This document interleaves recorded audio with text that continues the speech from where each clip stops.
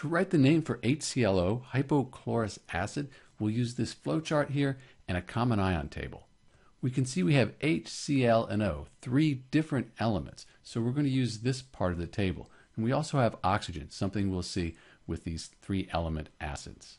We need to go to what's called the common ion table and look up and see what ClO is. This is the polyatomic ion attached to this H, and the H is what makes it an acid. So we go to the common ion table, we're looking for ClO, and it's going to be minus because the H has a plus charge. So looking at our common ion table, we're looking for ClO minus. As we go down, we can see right here, ClO minus. It's called the hypochlorite ion. Back to our flowchart, we'll write hypochlorite. When we look at the flowchart, we can see if it ends in ITE, we're going to use the stem, the hypochlor, and add OUS. So we're going to get rid of the ITE here, and we'll replace that with OUS. And then we'll add the name.